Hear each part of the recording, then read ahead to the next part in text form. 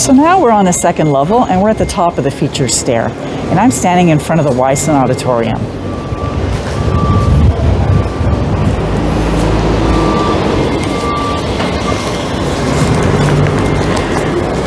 So the auditorium will be the largest event space in the hospital, and we'll be able to support patient programming, educational programs, academic functions, and corporate events.